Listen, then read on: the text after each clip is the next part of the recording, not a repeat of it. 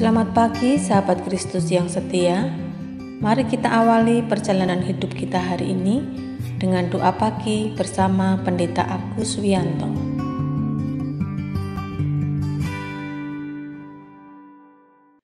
Selamat pagi sahabat Kristus yang setia. Kita bersyukur kalau pagi ini kita bisa berjumpa lagi dalam doa pagi. Sebelum memulai doa pagi, mari kita bersaat teduh sejenak. Mari kita berdoa. Di keheningan pagi ini ya Tuhan, kami datang kepadamu.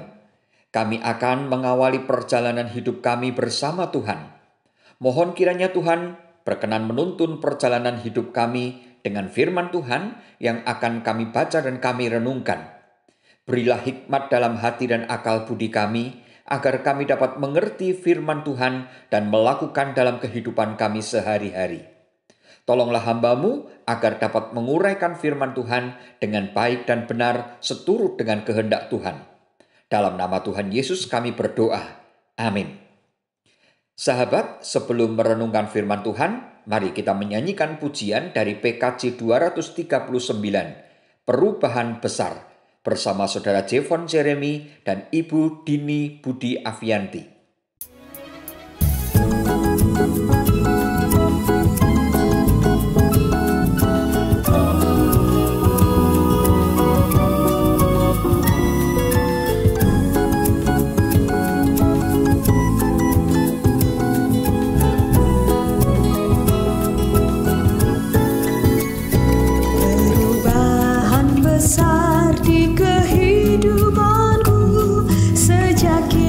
Di hatiku, di jiwaku bersinar terang yang cemerlang sejak Yesus di hatiku, sejak Yesus di hatiku, sejak Yesus di hatiku, jiwaku bergemar bagai ombak besar.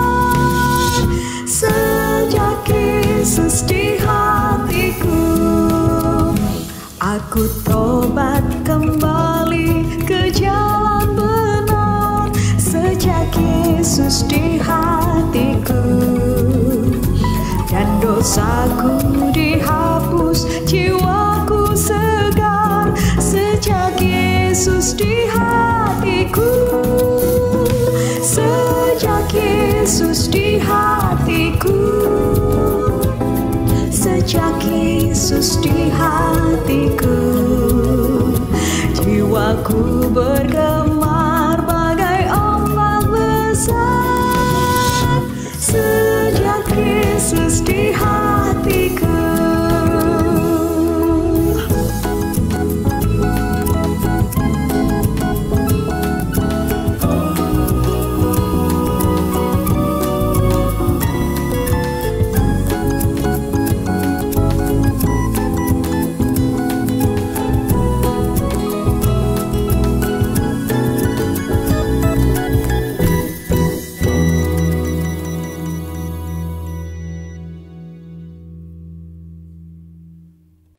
Sahabat Kristus, mari kita membaca firman Tuhan dari Keluaran 20 ayat 12 yang demikian isinya.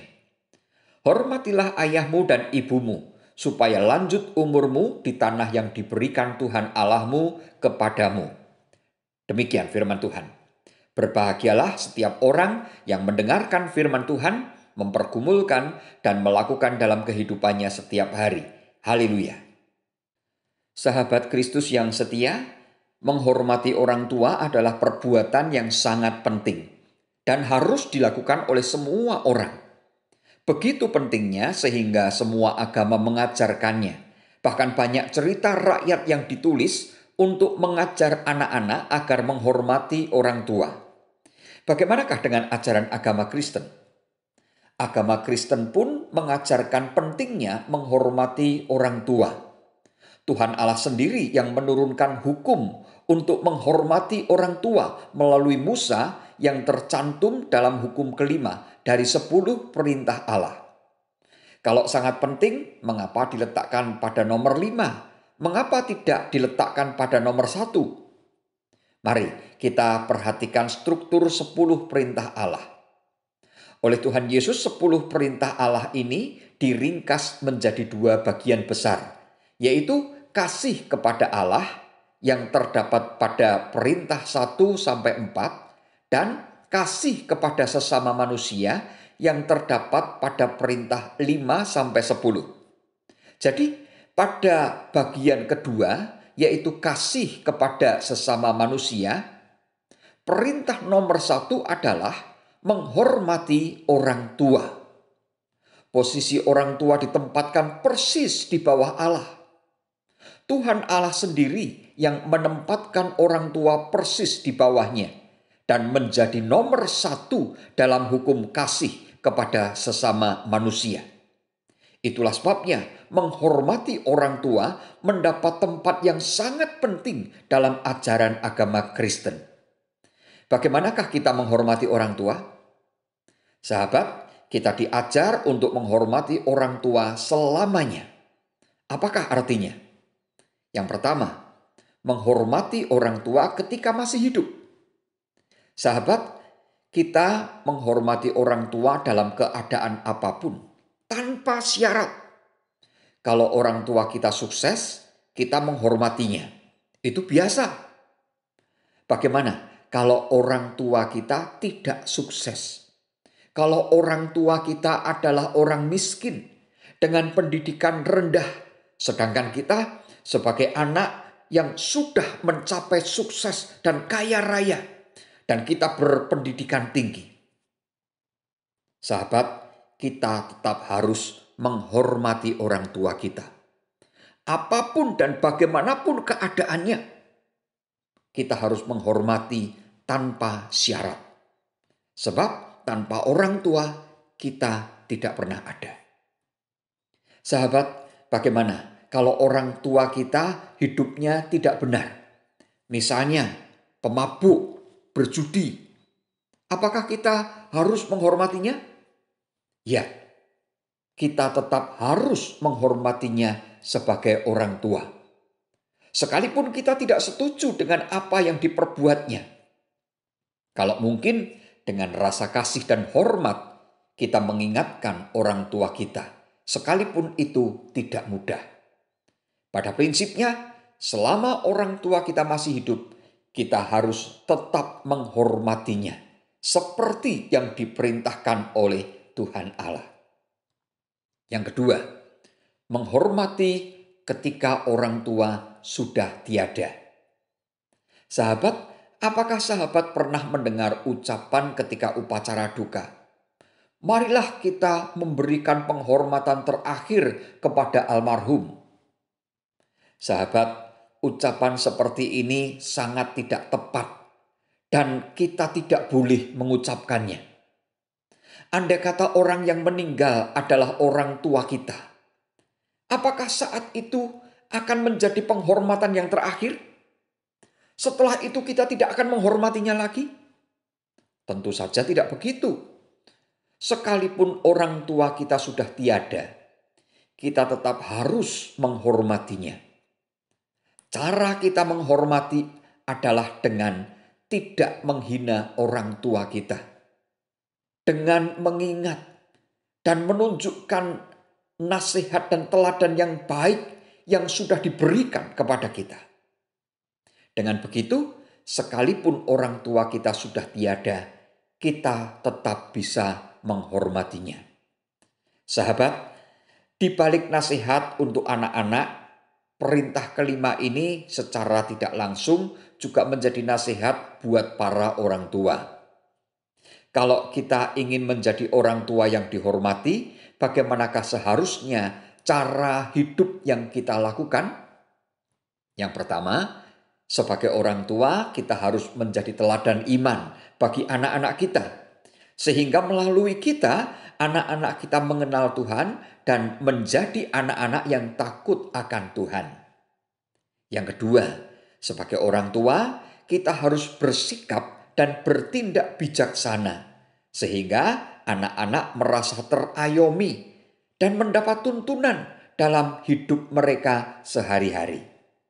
Dengan semua yang kita lakukan, kita telah menempatkan diri untuk menjadi orang tua yang pantas dihormati. Sahabat, mengapa anak-anak harus menghormati orang tua? Firman Tuhan mengatakan, supaya lanjut umurmu di tanah yang diberikan Tuhan Allahmu kepadamu. Apa maksudnya? Menurut Pak Eka Dharma Putra, anak yang menghormati orang tua akan menerima sorga. Itulah yang dimaksud dengan lanjut umur di tanah yang diberikan Tuhan Allahmu kepadamu.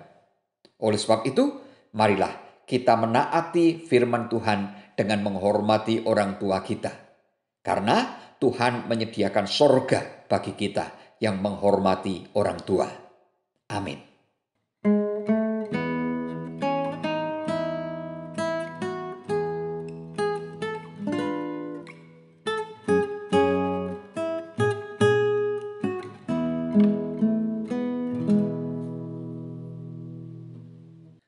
Sahabat, mari kita bersatu hati untuk menaikkan doa syafaat. Bapa Surgawi, terima kasih untuk firman Tuhan yang kami renungkan. Tolonglah kami agar selalu dapat mentaati firman Tuhan untuk menghormati ibu dan ayah kami. Demikian juga sebagai orang tua, kami dapat menjadi orang tua yang menjadi teladan iman bagi anak-anak kami. Bapa, kami masih ingin terus memohon kepada Tuhan, kiranya Tuhan berkenan menolong bangsa Indonesia dalam mengatasi dan menghentikan pandemi yang terjadi.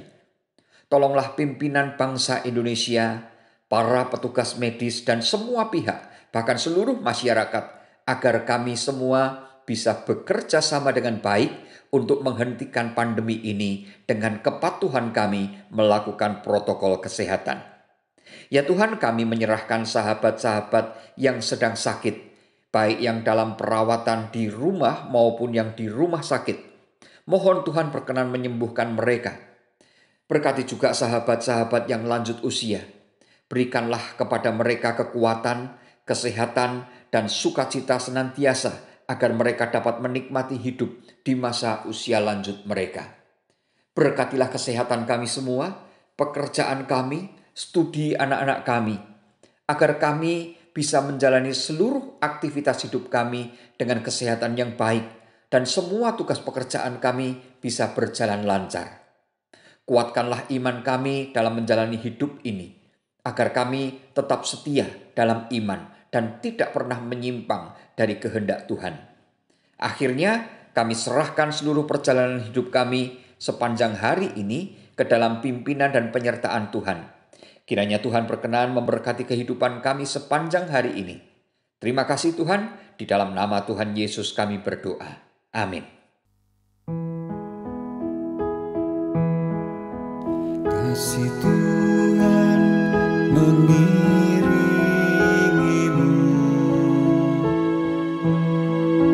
dan sayapnya melindungimu.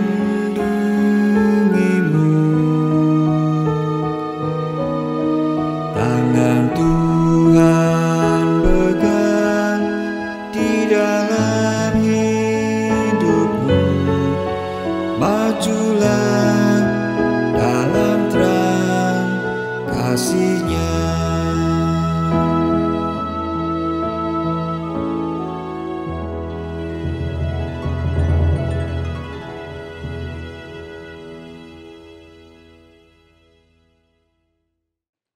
Sahabat Kristus yang setia, doa pagi telah selesai. Selamat pagi, selamat beraktivitas. Jangan lupa pakai masker, jaga jarak, dan selalu ikuti protokol kesehatan. Tuhan memberkati kita semua. Amin.